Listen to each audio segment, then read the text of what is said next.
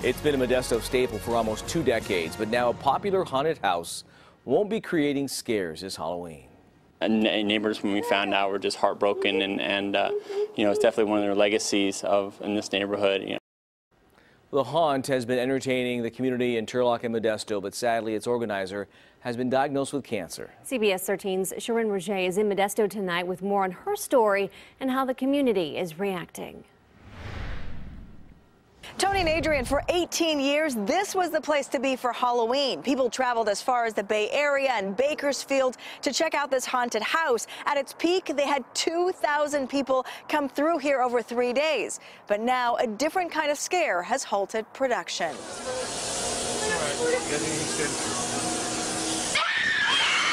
It's no ordinary haunted house.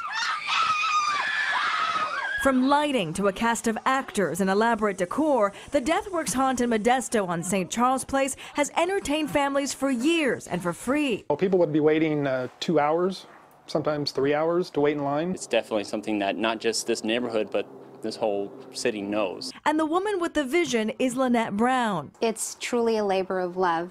It takes several months out of the year. Months ago, Brown started preparations for a special private haunt for devoted fans this Halloween. But sadly, just a few weeks ago, she was diagnosed with pancreatic cancer, the same cancer that killed her father, and her mother was also diagnosed. When we got the diagnosis and my surgeon told me that he wanted me to do chemotherapy before having a Whipple procedure, I knew I wasn't going to be able to do both. In 2016, Brown had to shut down her production over some safety concerns, but she never gave up. She moved her haunt to Turlock, but now a real halt. This is the first year in 18 years that I'm doing nothing. And even